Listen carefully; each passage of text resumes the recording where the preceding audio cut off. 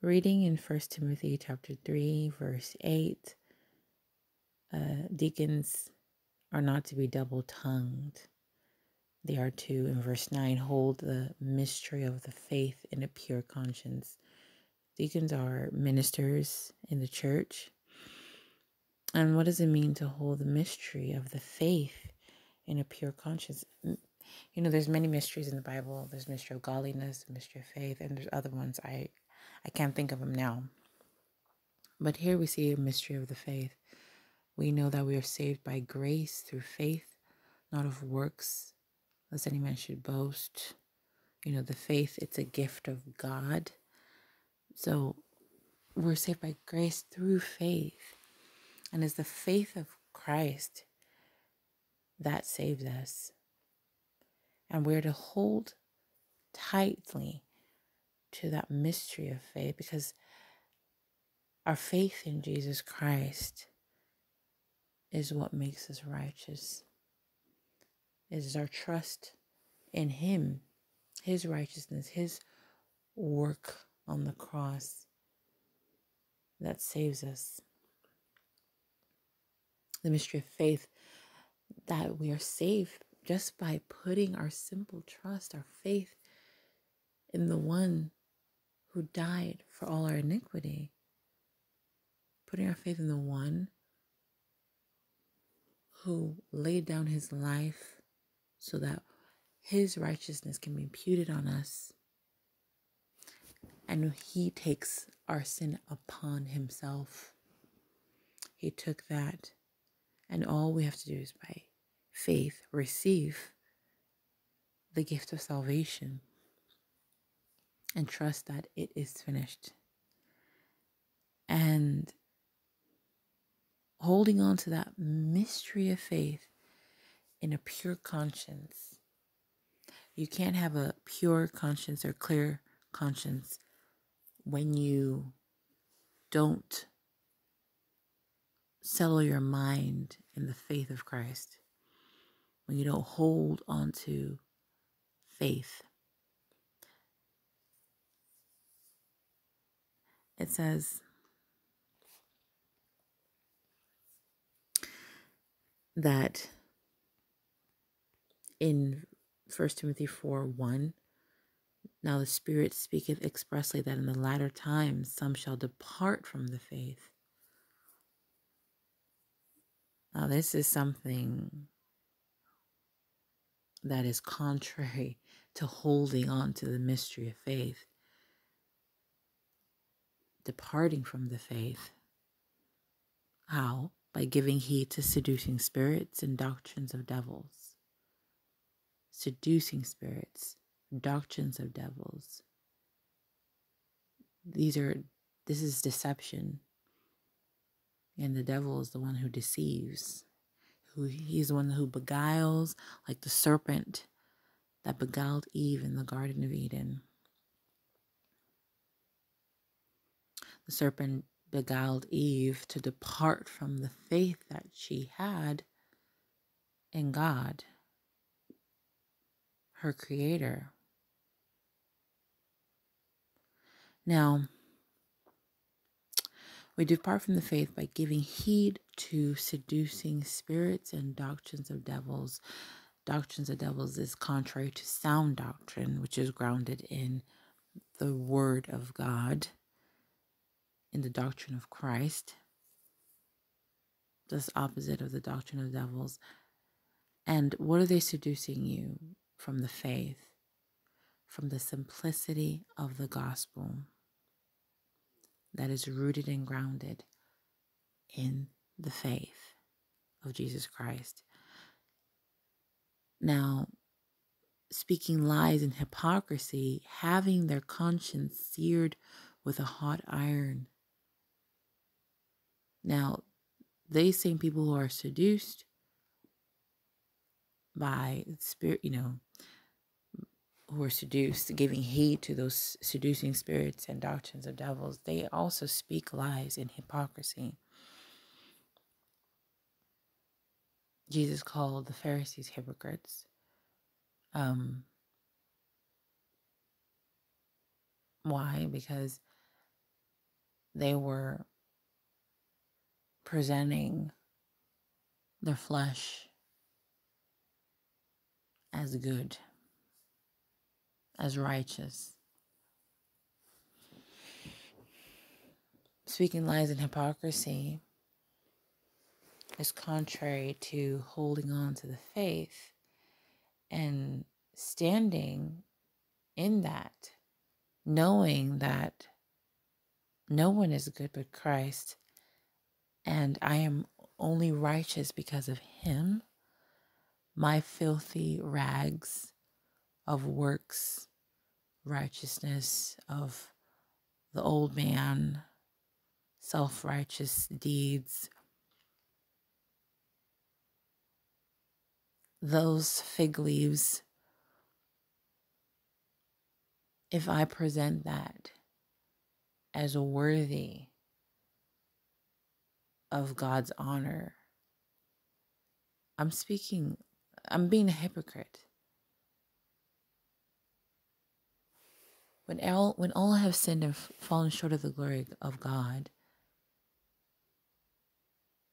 and then I speak lies, telling fables, old wives' tales, that present myself, holding myself in high esteem, and not presenting Christ, who is that fragrance that God accepts. And I'm speaking lies and teaching others that, you could work hard enough and be pleasing unto God, that he looks upon your works as righteousness, when it's all about his grace, when it's all about the faith of Christ in me.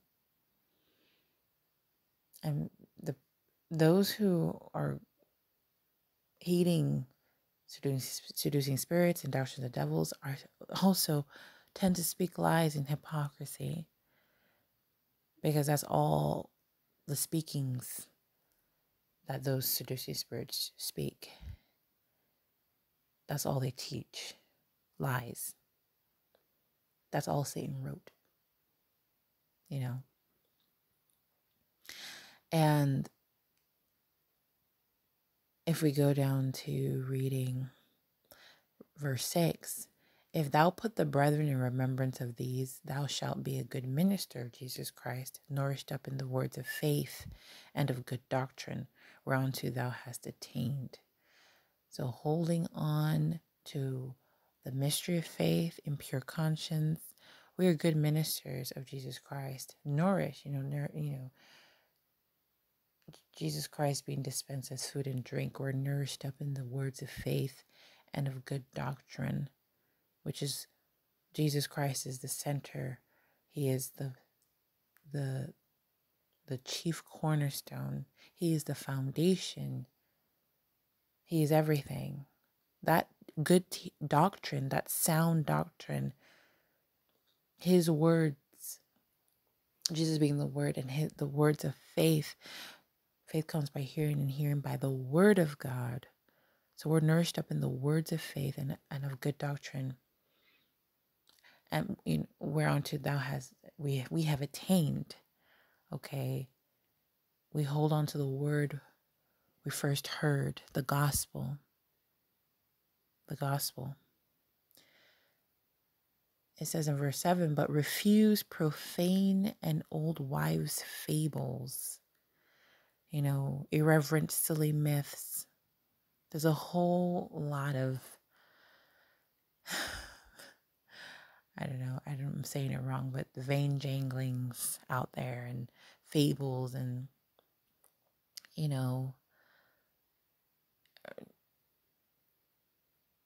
just confusing stories, making God to be a caricature, mischaracterizing him.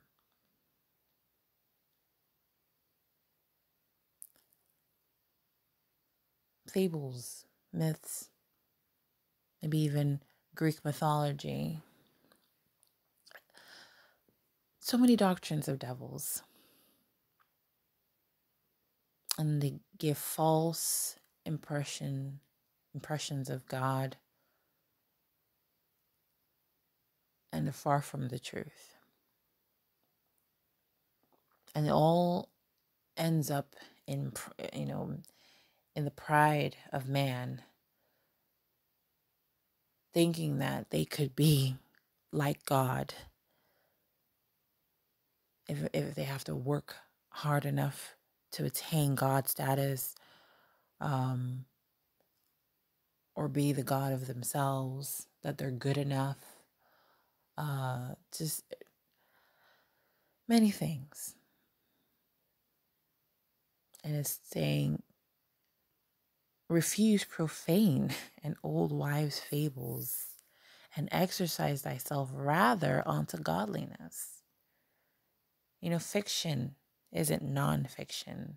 Fiction and fantasy isn't reality, right? Fables isn't the truth. They're stories.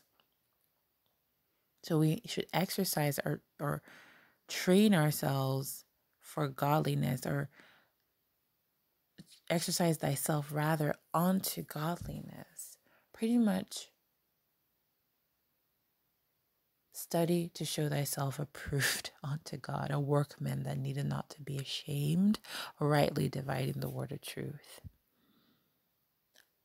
Understand the truth. Know the truth. The truth shall set you free. If you shall know the truth, and the truth shall set you free. Godliness is in relation to the knowledge of Jesus Christ. It relates to discerning the truth.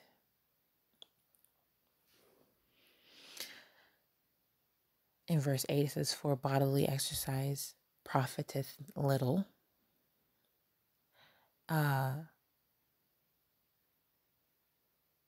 I like to go to the gym like twice a week. I try to. But it says here, bodily exercise profited little. But what should we do? Exercise ourselves rather unto godliness. It says, but godliness is profitable unto all things, having promise of the life that now is and of that which is to come. God has given us all we need pertaining to life and godliness. All is made available to us. Jesus Christ provides everything that we need for life, the life that we live now and the life to come. Because he is eternal life. Life eternal. The living water that springs up into eternal life, which is within us. He is in us. He promises life now. Eternity starts now. Eternity is outside of time. So once we believe, we step into eternity. We step into another realm. Bodily exercise is just in relation to this earthly body we have. It's temporal, but godliness is eternal. Godliness is godliness. Jesus Christ, he is God. Godliness like in the likeness and similitude of God. And what does it say in scripture? Where as we behold him, we are being transformed into his image. That's godliness. And our transformation into his image is as we behold him. He is the word. And the word is the Holy Spirit reveals Christ in the word. And as we behold him in scripture and in the spirit, we are transformed into his likeness, from glory to glory, from faith to faith. That's godliness. And that's profitable unto all things. And it says in verse 9, just to affirm that it's profitable unto all things, he says, this is a faithful saying and worthy of all acceptation, trustworthy and deserving of full acceptance. Like, you best believe this is a true saying.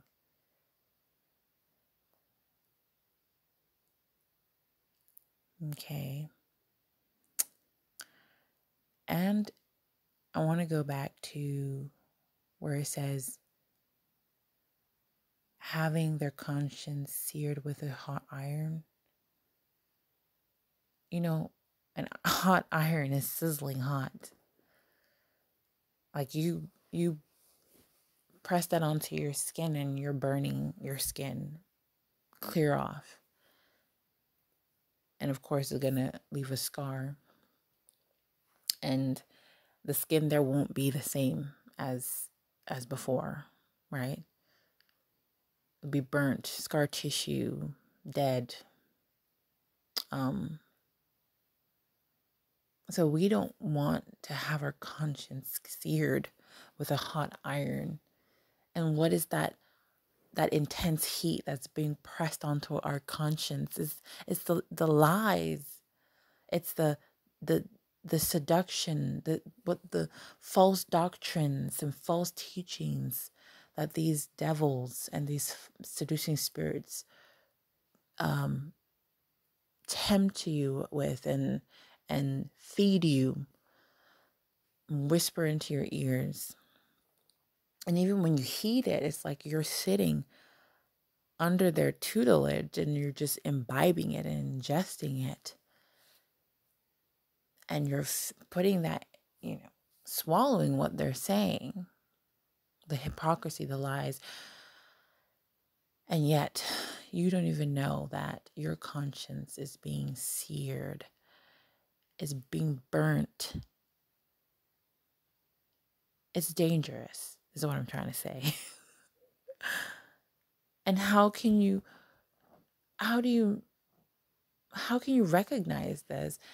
You need to have a pure conscience to recognize. You need to discern. Our hearts, is made up of our soul and our conscience. And our conscience is that link between our spirit and our soul, right? And having a pure conscience gives us a confidence and a faith in God that we know who He is as our Father, and we can come boldly to His throne in time of need. Anytime, not even in our time of need, but we can come boldly to Him. The veil has been torn, so we have access. But with a seared conscience, with an evil and defiled conscience that has been seared by terrible doctrines of devils and seducing spirits, false teachings, lies from the enemy. And those things are always all around us. But when we take heed to it and we listen, we open up our ears to listen. Faith comes by hearing the word of God. But what is the opposite of that? Our faith, there's a departure. There is a searing of our conscience. There is a weakening of our faith when we give heed to these lying spirits. Our conscience is being seared. And with a seared conscience, you can't discern. You can't discern good and evil. You can't discern what is good to eat versus what is good to eat from the tree of life versus the tree of the knowledge of good and evil. You can't discern. and you'll eat anything. Your conscience is seared.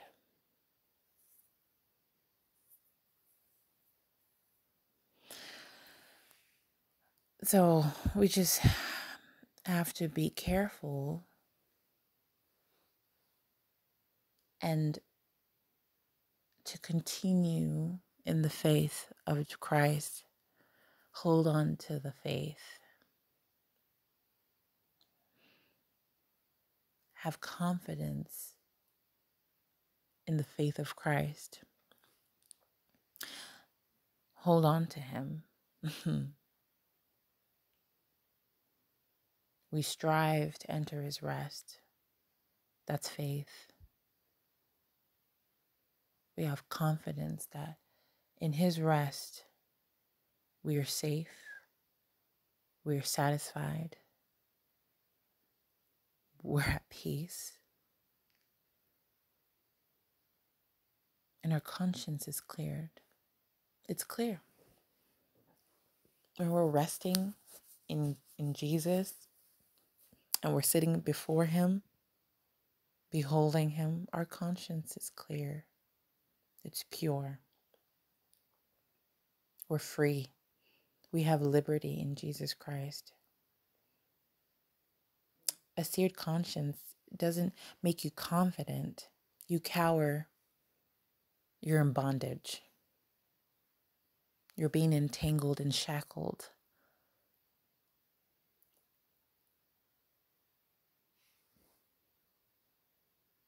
Apart from faith, it's impossible to please God. And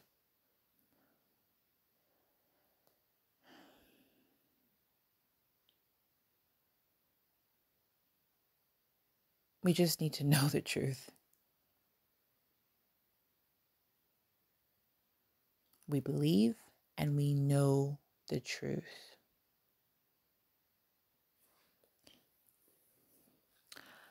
Let's keep our consciences clear. All right. I love you guys. I hope I was able to speak clearly.